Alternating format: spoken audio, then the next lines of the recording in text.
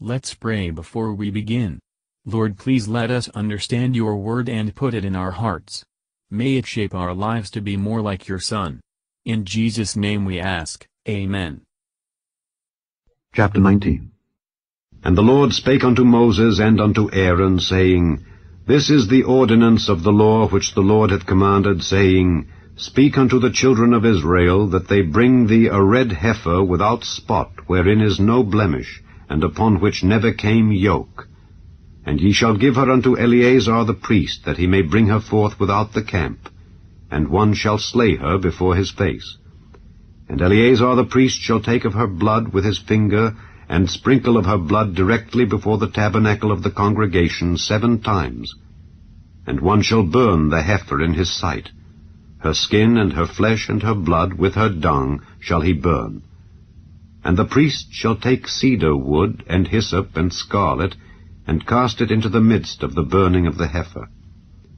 Then the priest shall wash his clothes, and he shall bathe his flesh in water, and afterward he shall come into the camp, and the priest shall be unclean until the even.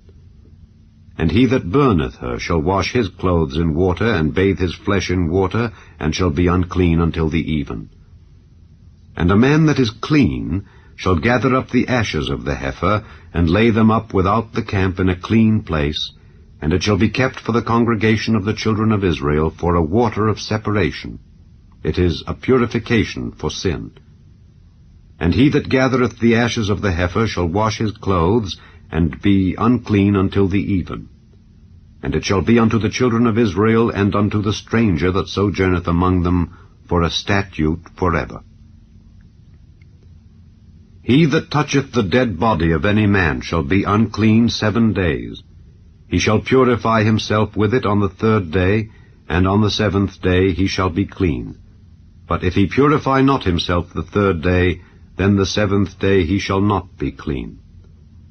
Whosoever toucheth the dead body of any man that is dead, and purifieth not himself, defileth the tabernacle of the Lord, and that soul shall be cut off from Israel. Because the water of separation was not sprinkled upon him, he shall be unclean. His uncleanness is yet upon him. This is the law when a man dieth in a tent. All that come into the tent, and all that is in the tent, shall be unclean 7 days. And every open vessel which hath no covering bound upon it is unclean. And whosoever toucheth one that is slain with a sword in the open fields, or a dead body, or a bone of a man, or a grave, shall be unclean 7 days. And for an unclean person they shall take of the ashes of the burnt heifer of purification for sin, and running water shall be put thereto in a vessel. And a clean person shall take hyssop, and dip it in the water, and sprinkle it upon the tent, and upon all the vessels, and upon the persons that were there, and upon him that touched a bone, or one slain, or one dead, or a grave. And the clean person shall sprinkle upon the unclean on the 3rd day, and on the 7th day. And on the 7th day he shall purify himself, and wash his clothes, and bathe himself in water, and shall be clean at even. But the man that shall be unclean, and shall not purify himself, that soul shall be cut off from among the congregation, because he hath defiled the sanctuary of the Lord. The water of separation hath not been sprinkled upon him. He is unclean. And it shall be a perpetual statute unto them, that he that sprinkleth the water of separation shall wash his clothes, and he that toucheth the water of separation shall be unclean until even. And whatsoever the unclean person toucheth shall be unclean, and the soul that toucheth it shall be unclean until even. Matthew Henry Commentary on Numbers chapter 19. Verses 1 to 10. The heifer was to be wholly burned. This typified the painful sufferings of our Lord Jesus, both in soul and body, as a sacrifice made by fire, to satisfy God's justice for man's sin. These ashes are said to be laid up as a purification for sin, because, though they were only to purify from ceremonial uncleanness, yet they were a type of that purification for sin which our Lord Jesus made by his death.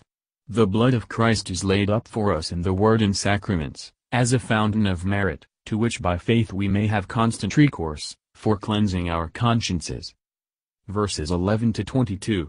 Why did the law make a corpse a defiling thing? Because death is the wages of sin, which entered into the world by it, and reigns by the power of it. The law could not conquer death, nor abolish it, as the gospel does, by bringing life and immortality to light, and so introducing a better hope. As the ashes of the heifer signified the merit of Christ, so the running water signified the power and grace of the blessed Spirit, who is compared to rivers of living water, and it is by his work that the righteousness of Christ is applied to us for our cleansing. Those who promise themselves benefit by the righteousness of Christ, while they submit not to the grace and influence of the Holy Spirit, do but deceive themselves. We cannot be purified by the ashes, otherwise than in the running water. What use could there be in these appointments, if they do not refer to the doctrines concerning the sacrifice of Christ? But comparing them with the New Testament, the knowledge to be got from them is evident. The true state of fallen man is shown in these institutions. Here we learn the defiling nature of sin, and are warned to avoid evil communications. Thank you for listening. If you want to know more about Jesus and what the gospel means to you, then hit the video shown on the left of the screen and please don't forget to subscribe. May the Lord Jesus Christ bless your day.